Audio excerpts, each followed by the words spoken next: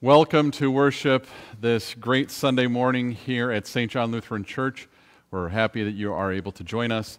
A couple of quick announcements before we begin worship. We have adult forum today with Dr. Eric Rothger. He's going to be looking at Zoroastrianism.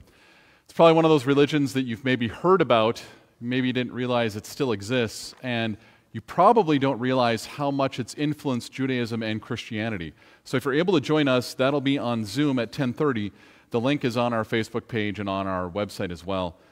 In a few weeks, we are doing Christmas here at St. John. We're not able to be inside the building. We're doing it outdoors, but we've also got our Sunday school Christmas program coming up, and we're asking our youth, our children, to do that at home and to send in videos. We talked about having the videos due this Sunday, But with the weather being so nice, we think maybe people might not have gotten around to it, and so we're giving people another week to get those videos in. So there's instructions that are sent out. If you need those sent out again, let us know at the office at St. John Fargo. And then for everyone, we are looking for photos of your Christmas decorations. So those, if you can send those in to office at St. John Fargo, that would be wonderful. We want to celebrate Christmas together as much as we're able, and this is one of the ways we're going to do that. So there are plenty of other announcements. If you can find those on the Facebook or on the website. We also put those up before worship begins. If you want to tune in early, you can see our announcements. With that, we turn to confession and forgiveness, which is found in your bulletin. In the name of the Father, and the Son, and the Holy Spirit. Amen. And let us pray. As we await the fullness of Christ's coming, let us acknowledge our sins and failures before God. Lord, in a season when we are told we should be joyful, many of us are struggling with the heaviness of life, burdens that steal the joy out of our lives. We need your peace. Forgive us when we care more about the gifts under the tree than the gifts of others and creation for which we have been invited to care. And we now take a moment for silent meditation and reflection.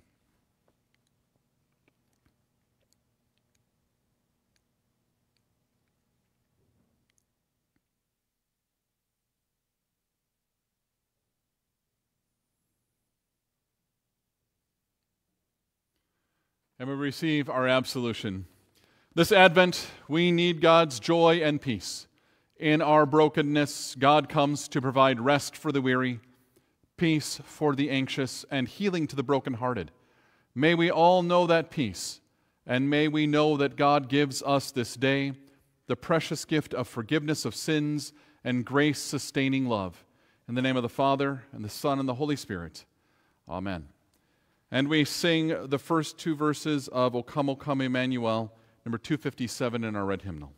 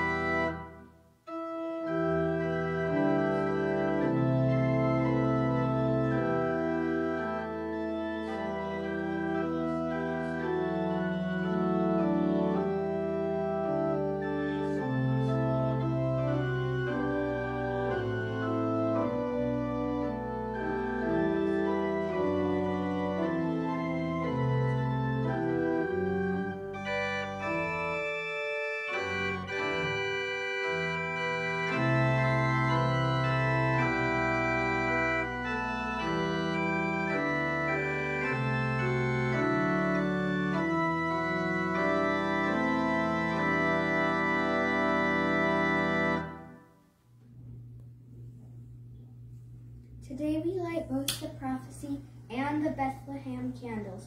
The prophecy candle symbolizes the time of waiting.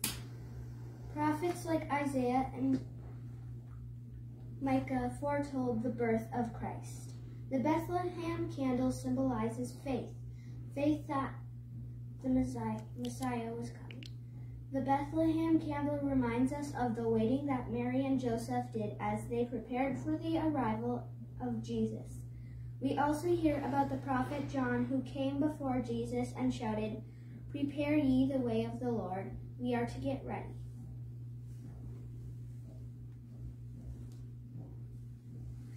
We hear in Scripture, "But you, O Bethlehem, though you are small, out of you will come one who will be ruled over Israel. Let us pray. O God, let the light of the Bethlehem candle shine over all people, showing us that you are the place where the hopes and fears of all the years are met in thee tonight. Amen. Amen. Amen.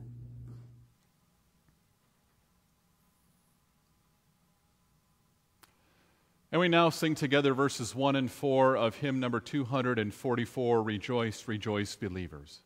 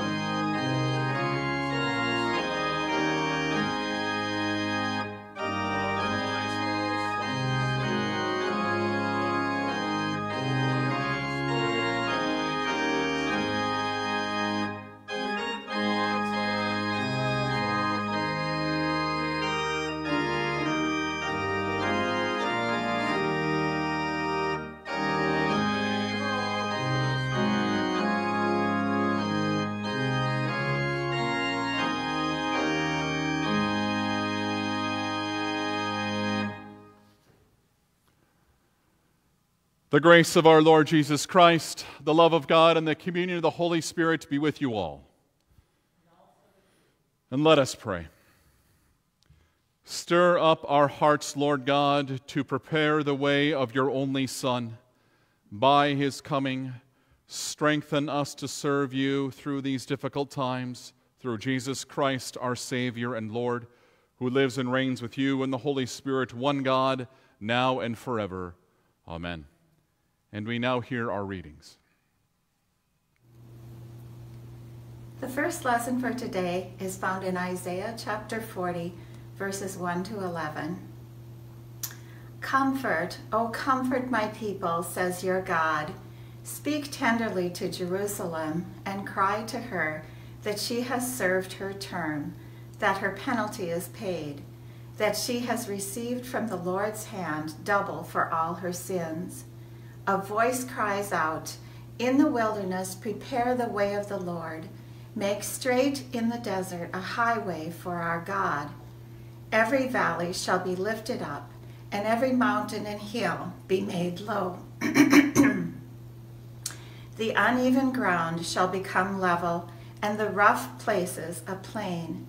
Then the glory of the Lord shall be revealed, and all people shall see it together, for the mouth of the Lord has spoken. A voice says, cry out. And I said, what shall I cry? All people are grass. Their constancy is like the flower of the field. The grass withers, the flower fades when the breath of the Lord blows upon it. Surely the people are grass. The grass withers, the flower fades, but the word of our God will stand forever. Get you up to a high mountain, O Zion, herald of good tidings. Lift up your voice with strength, O Jerusalem, herald of good tidings. Lift it up, do not fear. Say to the cities of Judah, here is your God. See, the Lord God comes with might, and his arm rules for him. His reward is with him, and his recompense before him. He will feed his flock like a shepherd.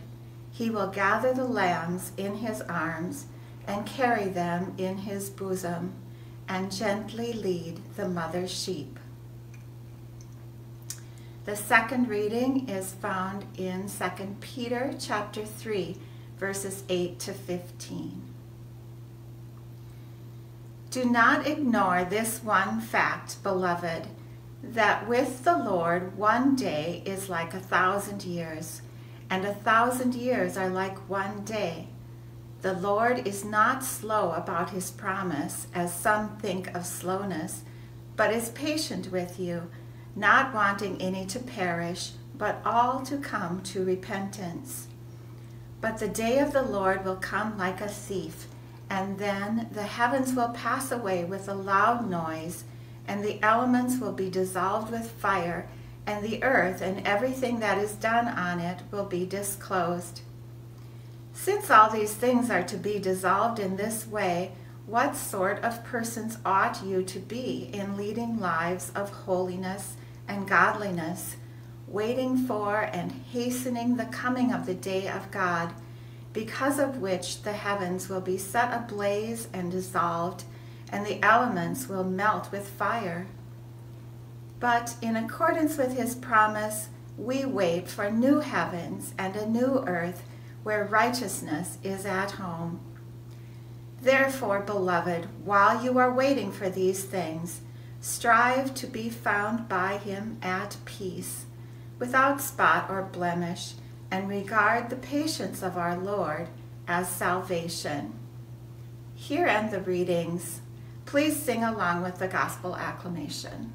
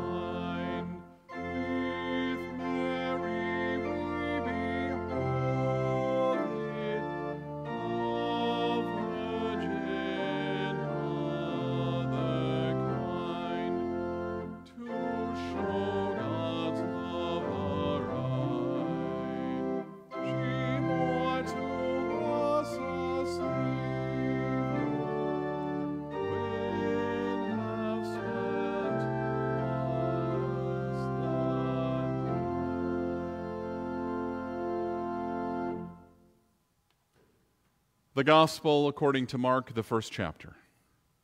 Glory to you, O Lord. The beginning of the good news of Jesus Christ, the Son of God, as it is written in the prophet Isaiah, "See, I am sending my messenger ahead of you, who will prepare your way, the voice of one crying out, 'In the wilderness prepare the way of the Lord, make his paths straight.'" John the Baptizer appeared in the wilderness, proclaiming a baptism of repentance for the forgiveness of sins, and people from the whole Judean countryside and all the people of Jerusalem were going out to him and were baptized by him in the river Jordan, confessing their sins. Now John was clothed with camel's hair, with a leather belt around his waist, and he ate locusts and wild honey. He proclaimed, "The one who is more powerful than I is coming after me. I am not worthy to stoop and untie the thong of his sandals. I have baptized you with water, but he will baptize you with the Holy Spirit." The gospel of the Lord. Praise to you, O Christ. Grace to you and peace from God the Father and our Lord and Savior Jesus Christ. Amen.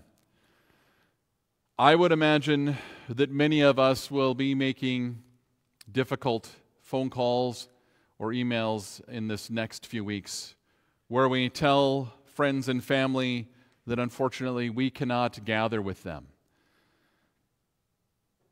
It's probably going to be a difficult Christmas, but we're living in a very difficult time. It almost feels like we're being punished for something that we haven't done. Even though we haven't done anything wrong to deserve this, we feel like we're under some sort of unfair punishment. And most of us, if not almost, I would guess all of us, are ready for the pandemic life to end. And so when we hear that there is a vaccine coming, this is amazing news, but it is not here yet. And so when we read these words from Isaiah 40, we have to remember a few things. First of all, Isaiah 40 is written to people in exile. These are people who are living in Babylon, present-day Iran, Iraq, who have been separated from their friends and family in Israel and Judah, who have been sent there and don't know when or if they'll be able to come back.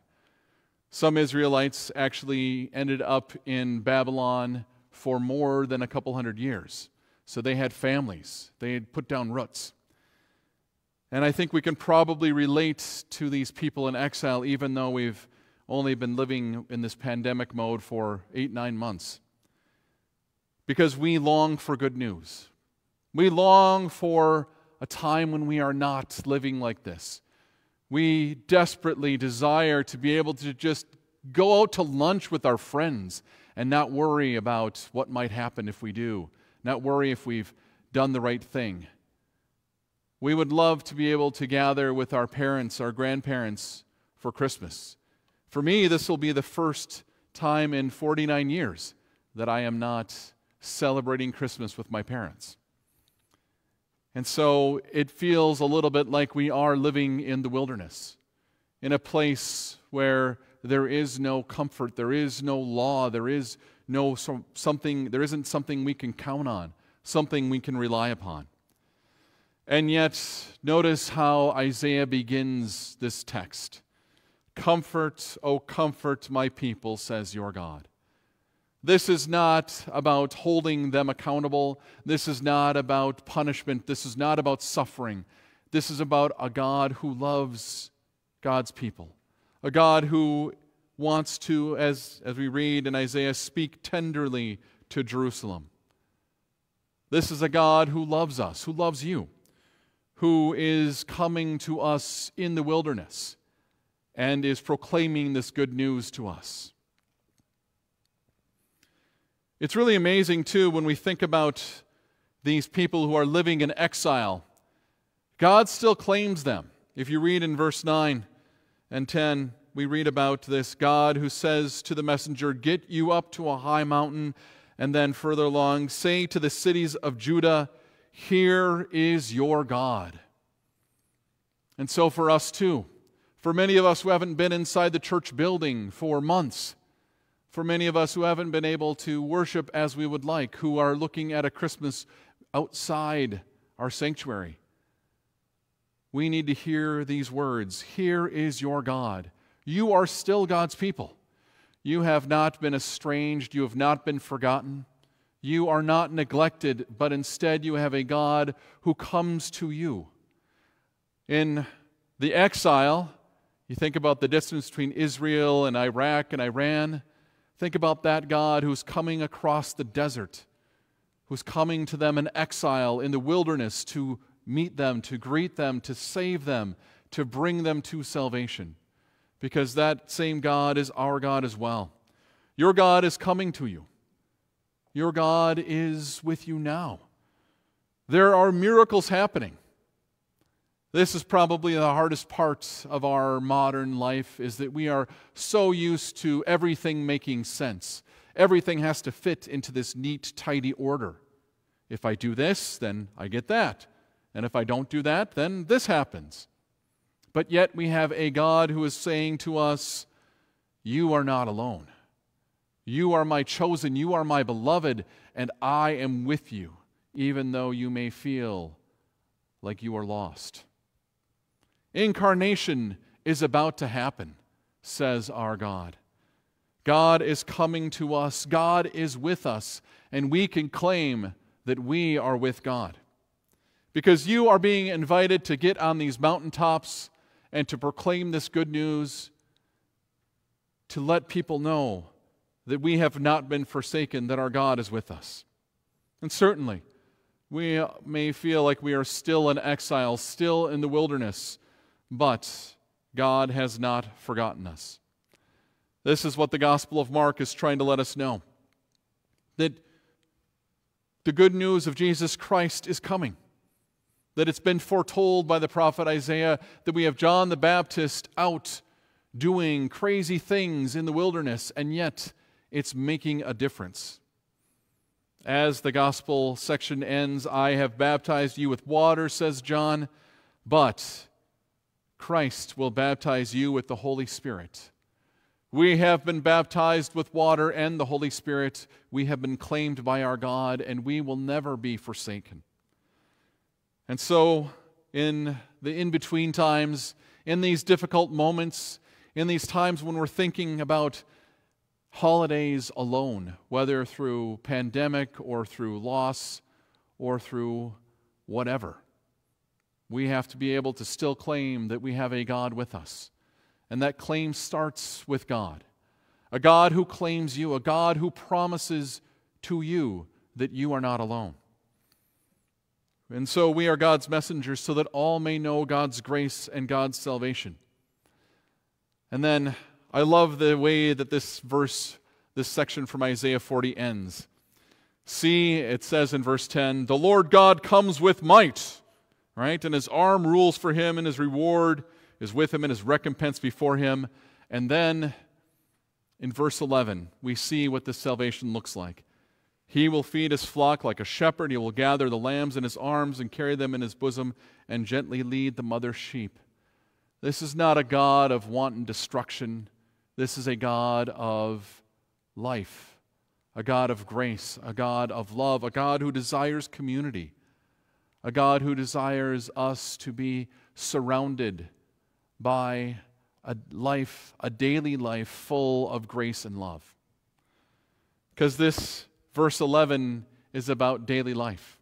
And so tomorrow when you wake up, I hope that you can remember that even though life is different, that you're in an exodus or an exile or a wilderness, that God is with you, that God is coming. I hope that you can remember on Tuesday and Wednesday as well that same thing, that even though life is not perfect, life is difficult, it's really hard, we have a God who loves us, who is coming for us. Because I think when we get to Christmas and we celebrate the incarnation, the birth of Christ, it will mean so much more. Because we've been without all of that community for so long. We so earnestly desire to gather together, and yet we have a God who says, wait, I will come to you. I will gather you together when it is time. I will bring you grace and love. I will comfort you throughout your days. Amen. And now may the peace of God, which passes all understanding, keep our hearts and minds on Christ Jesus our Lord. Amen. And we sing verses 1 and 3 of hymn number 256, Comfort, Comfort Now My People.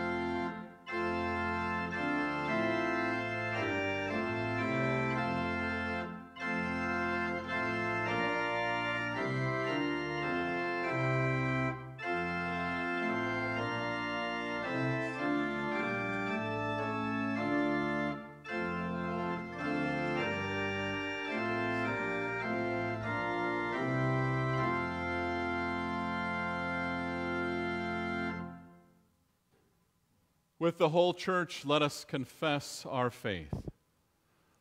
I believe in God, the Father Almighty, creator of heaven and earth. I believe in Jesus Christ, God's only Son, our Lord, who was conceived by the Holy Spirit, born of the Virgin Mary, suffered under Pontius Pilate, was crucified, died, and was buried. He descended to the dead. On the third day he rose again.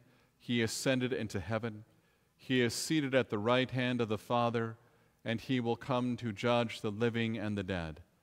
I believe in the Holy Spirit, the Holy Catholic Church, the communion of saints, the forgiveness of sins, the resurrection of the body, and the life everlasting. Amen. Dear Lord, we pray for those of our community who need you for strength during these times of trial, whether that be illness or needs known only to you. We pray especially for Paul Milland, Marianne Wallen, Renee Rudolph, Dwayne Olson, Eric Ronson, Butch Popst, Ron Lee, Eddie Rotz, Carl Rodland, Jerry Ekstrom, Tracy Miller, Harley Ham and Betty Shostrom, Cliff Young, Janelle Hetzler, Kim and Jane Anderson, and Linda Lau. We pray for Monty and Amanda Knapp as they grieve the death of Monty's father. We also pray for Roger Roseth and his family as they grieve the death of his brother. And we pray for those whom we name in our hearts. Lord, in your mercy. Hear then the words from Isaiah. Comfort, O comfort my people, says your God. This year in particular, those words seem to mean more. With social distancing and digital gatherings, we truly have not been able to gather and comfort one another as we should.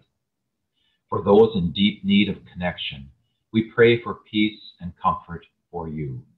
For those who can comfort, we pray that you intentionally reach out however you can to comfort others. Lord, in your mercy. We are deep into Advent, a time of waiting, of expectation, a time of the retelling of the greatest story. We have lived it year after year, but this year we experience it differently. We long to share it communally as we and others have done for centuries. It won't come as a thief in the night, but I tell you that we will once again meet as a community.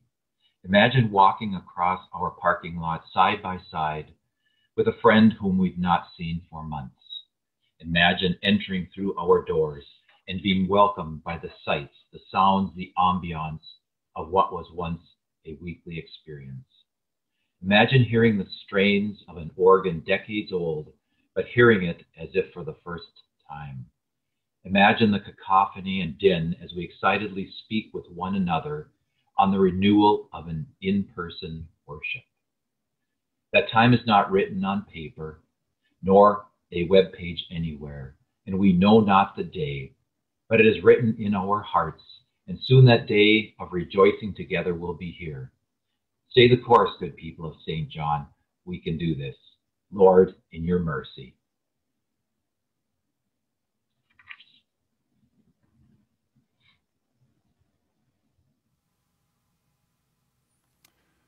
And we now share our peace with one another. If you are gathered together with family at home, I encourage you to share that peace with one another. If you're by yourselves, I hope you receive this peace I now send you.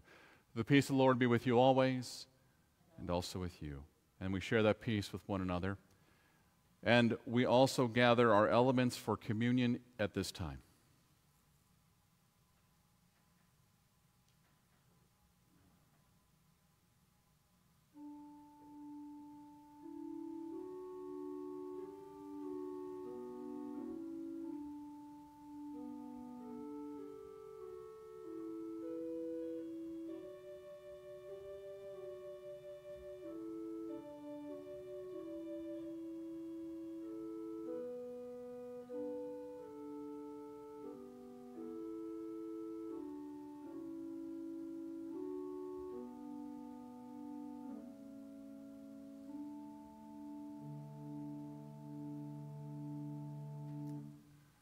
The Lord be with you.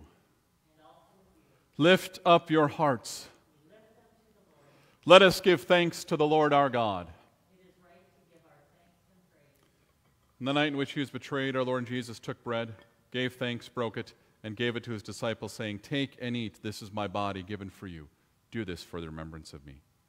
Again, after supper, he took the cup, gave thanks, and gave it for all to drink, saying, "This cup is the new covenant in my blood, shed for you and for all people for the forgiveness of sin.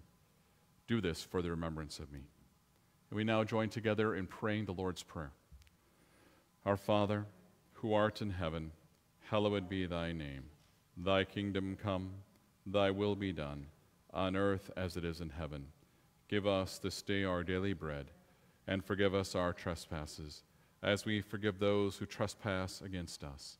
And lead us not into temptation, but deliver us from evil. For thine is the kingdom, and the power, and the glory, forever and ever. Amen. And if you are home worshiping with other people, I encourage you to distribute the bread and wine to each other using the words "body of Christ given for you" and "blood of Christ shed for you."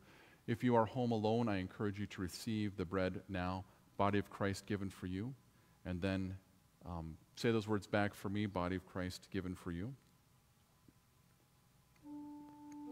and "blood of Christ shed for you." And then back for me, "blood of Christ shed for you."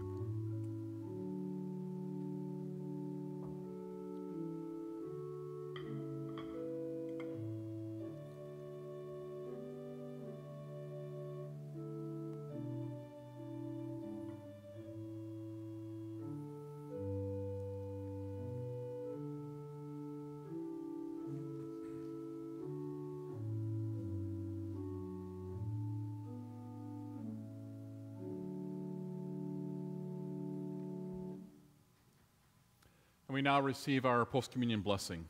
The body and blood of our Lord Jesus Christ strengthen you and keep you in his grace. Amen. And then we say our prayer.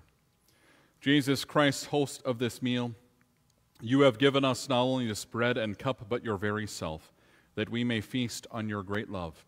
Filled again by these signs of your grace, may we hunger for your reign of justice. May we thirst for your way of peace. For you are the Lord forevermore. Amen. And we receive our benediction. The Lord bless you and keep you. The Lord make his face shine upon you and be gracious to you. The Lord look upon you with favor and give you peace. Amen. And we sing verses 1 and 2 of our sending hymn, number 249, "On Jordan's Bank the Baptist Cry."